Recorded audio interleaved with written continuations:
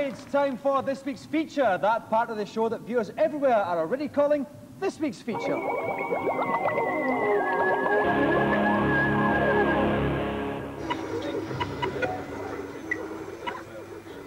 When an industry gets nostalgic about its past, you can tell it's reached full maturity. Unfortunately, I haven't, which is why I'm wearing an atrocious 70s shirt as a cheap gag about retro games. Yes, retro is the word on everyone's lips at the moment, and titles like Namco Museum, Space Invaders and the Williams Arcade Classics are rising from the grave to fill some fat publishers' bulging pockets once more. I went along to the world's first retro game exhibition in HMV in London to visit some old friends.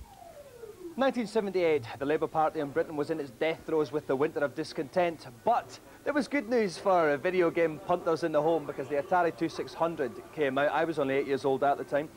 This was the first home console that you could buy. It was very successful because it was mostly arcade conversions, things like Phoenix, which you can see here. Unfortunately, my family couldn't afford one because it cost £100 and we were living in a hole in the street at the time. This was the first computer I ever owned, the ZX Spectrum. The year was 1982. Music-wise, it was the modern romantic era of Adam and the Ants, Spandau Ballet, Duran Duran. This was a great little machine. It had 14,000 titles. There was a real gaming boom around this.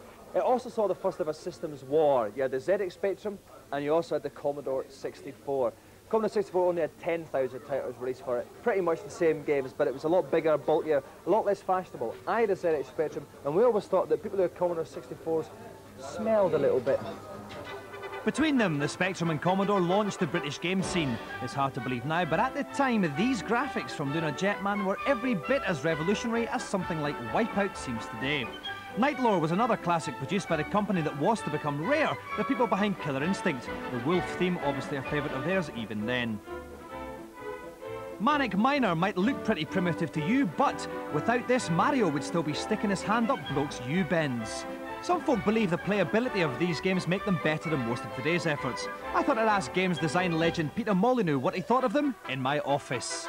Is there any lessons that can be learnt by programmers now from going back and looking at these old classic games? Yeah, absolutely. I mean, the thing is that all those old classic games were just truly gameplay orientated. And that's what a lot of people forget.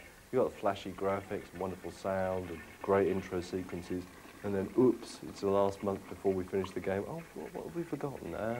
I know, gameplay. Back at the exhibition, all these people agreed, bless them, fighting back tears of admiration as they confronted their heritage. It's interesting to look at old games. It's a good reminder of what gameplay was years and years ago.